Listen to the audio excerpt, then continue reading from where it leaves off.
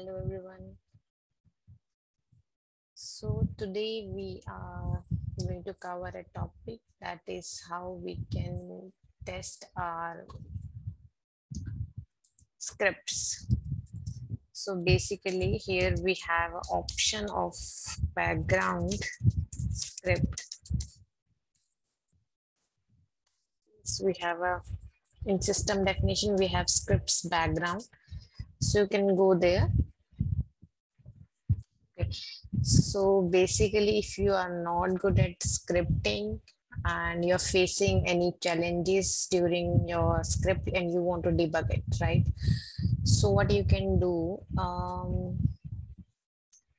first of all, you need to write your scripts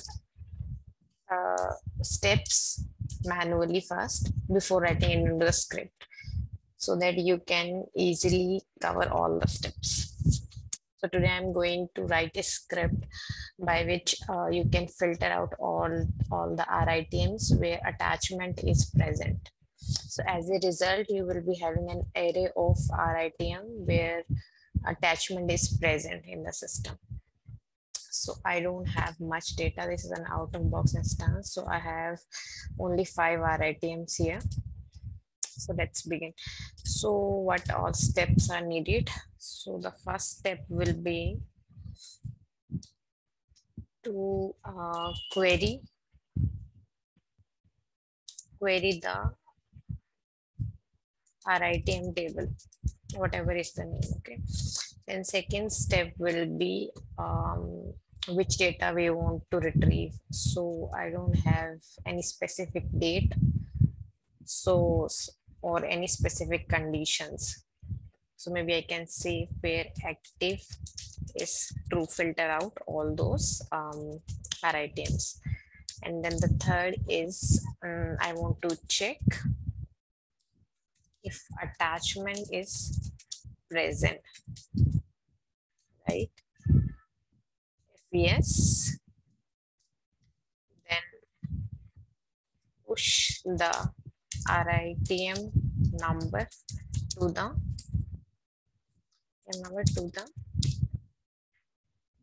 array.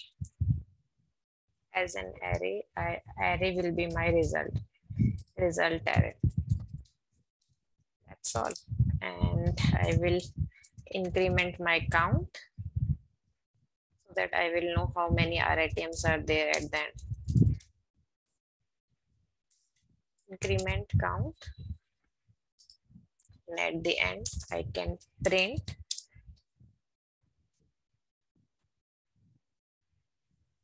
result array with count. Okay. Great. So let's implement all these steps here one by one. So I don't want to make this video so lengthy. So let me, I have a code ready here. So let me just do a copy for this.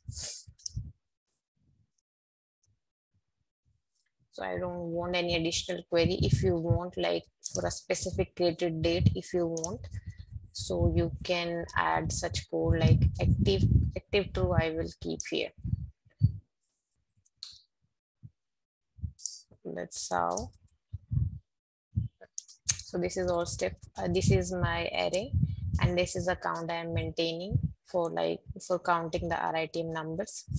So this by new glide record, I have queried the requested item table, and then encoded query that involves the active true flag. So by RITM.query, we are fetching the data through API. So while I will be checking all the records, suppose if we have 10, I have only 5 records, so it will fetch the 5 records here. And it will loop through one by one. So I am checking here for first row.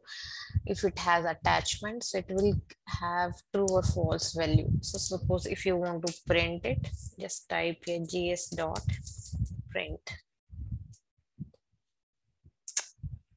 as attachment. So you will see the value here. Let's run the script, and then if we have it as true, we are incrementing the count and we are pushing that number to the array, and at the end we are printing the total count, total number of RITMs and the array of RITMs. Let's see. So see, we had 5 rows. So it checked for all. For the third one, where we have numbered this, we have attachment and the count is also incremented by 1, and we have one RITM here, that is this.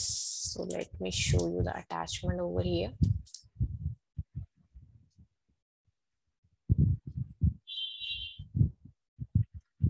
You can see the attachment here. So let me attach one attachment in 10003 so that you will be to go. Even by dragging here on the RITM, it will get attached. You can use this icon as well. So let me quickly show you again.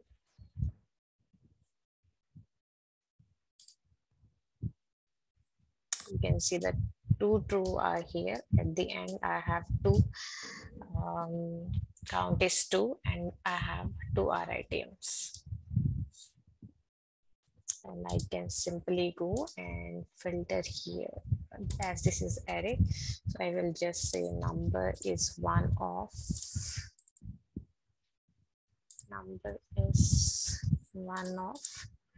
this. So now I have my RITMs where attachment is attached. So basically this is how you can test your scripts by using GSprint, and one by one. And best practice is to write the steps over a notebook or online editor, so that it will be easy, so that you don't skip any code.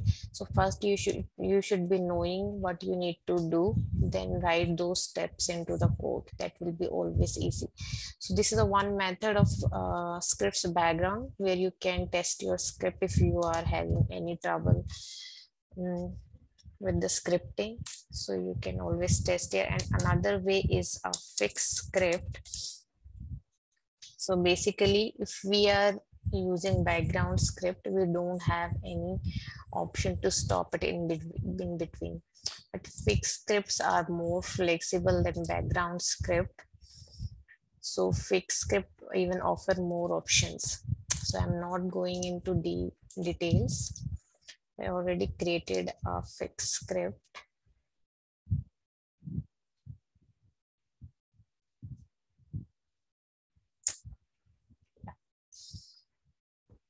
So whenever an application is installed and upgraded, the fixed script codes get executed. We decided if we wanted before that installation upgrade of the application, or if it is not checked, then it is executed after. And you can see any customization you make to the fixed script will only apply when you manually run the script.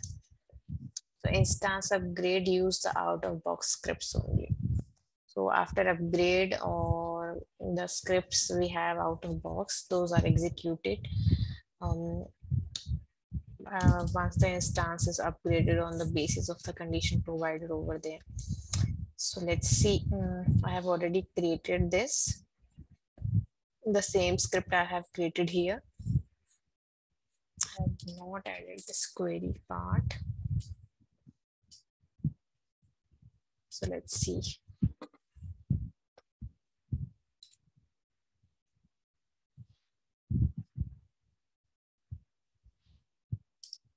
See it. And you will see the total count is 2. And again, we have that array. It also gives you total time of execution as well. So you can see always the show progress workers. So if you want to cancel in between, if you feel like the script is long and it is going into loop or it is stuck somewhere, you can always come here and it provides a cancel button also, but this script is already completed, so you won't see that here. So yeah, that's how it works. That's all about debugging your scripts and having a quick output from these script debugging options. Thank you so much for listening. Keep watching.